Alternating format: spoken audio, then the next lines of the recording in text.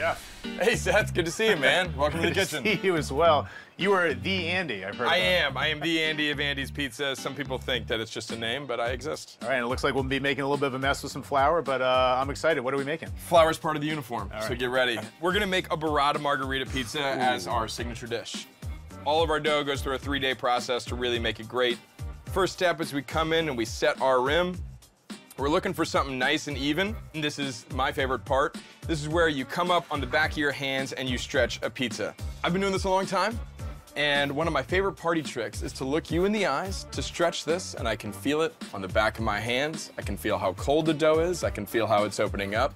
And I know that when I go to lay this pizza down, that it is going to be an 18-inch round on our peel. Some people learn how to juggle, other people learn how to make a perfect 18-inch pie. That's right, everyone has to have a party trick. It's beautiful.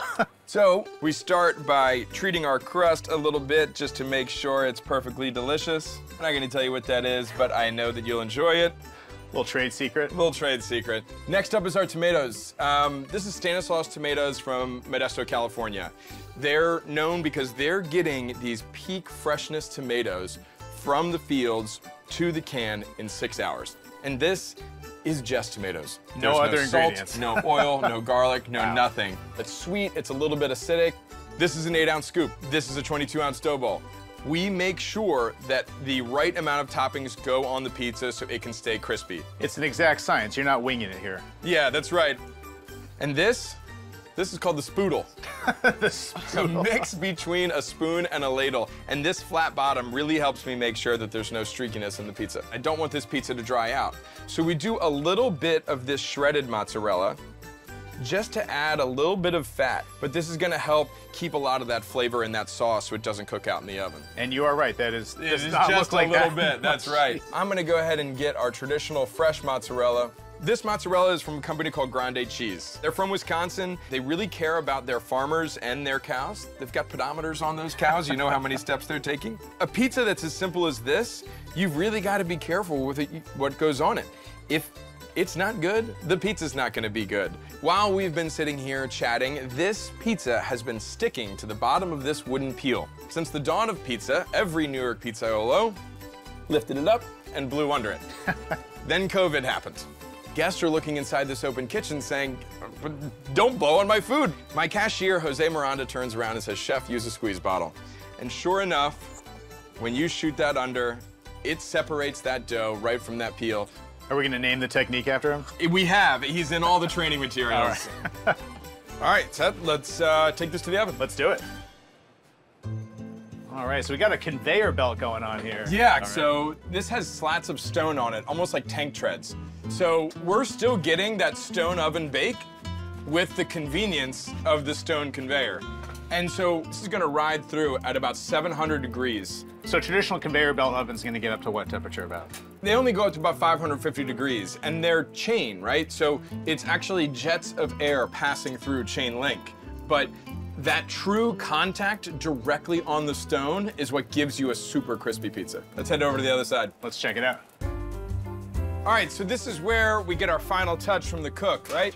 So we want to make sure that that pizza is evenly cooked all the way around, and we'll give it any finishing adjustments here. What kind of color are you looking for on that crust? We're looking for this brown spotting here, right? And so we want the crust to be fully brown, and the goal is to keep this on the oven for as long as you possibly can. You want it on those stones, you're gonna get a crispier pizza.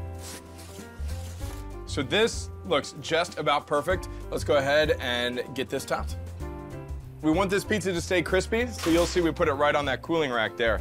Now, what's important to know is that I can pick this up and look at the bottom, and I can see that it's nicely done and is very crispy. Do you have fingerprints left? No, I don't. Yeah, the cops will never find me. Fresh basil to start off our margherita pizza. We always use whole leaf. Anytime you cut it, you start to lose some of that essence.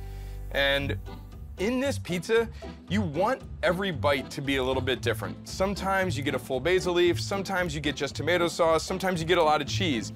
So now that we have that down, we're gonna give it a cut before we finish with the rest of our toppings.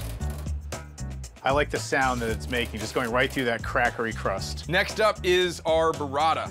So clean hands always. Someone actually hand-tied this knot, and I'm going to lay this down in the middle. Now, burrata is fresh mozzarella cheese filled with the stracciatella of mozzarella cheese, and that has that extra creaminess to it.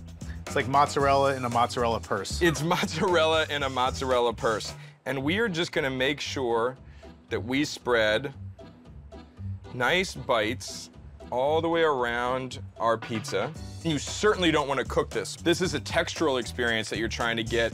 This is our 100% extra virgin olive oil from California. It's in one of our finer bottles here to show its quality. You want enough of this that you are actually taking a bite of some olive oil. It's spicy, it's peppery, it's adding its own notes. It's not grease that you're supposed to blot off. And then this is Parmigiano Reggiano. We always use 24 month, and we really like this feather shred. And so we're gonna come around and finish our pie. And I want to eat it. Pizza goes best with beer, so we're gonna have a couple of cold beers while we're here. We're gonna drink them out of the same containers that we drink in kitchens. I'm not sure you've ever drank out of this container before. This will be a first for me, chef, but thank you for initiating me in the ways of the kitchen. Cheers. Cheers. So let me show you real quick. We're gonna come in and we're gonna pick up this slice. Even with the weight of the burrata, this holds. If I'm bending here, this tip didn't break. That's what I'm looking for. I'm gonna give it a go, chef.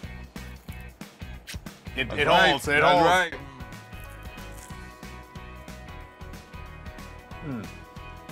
Hot damn.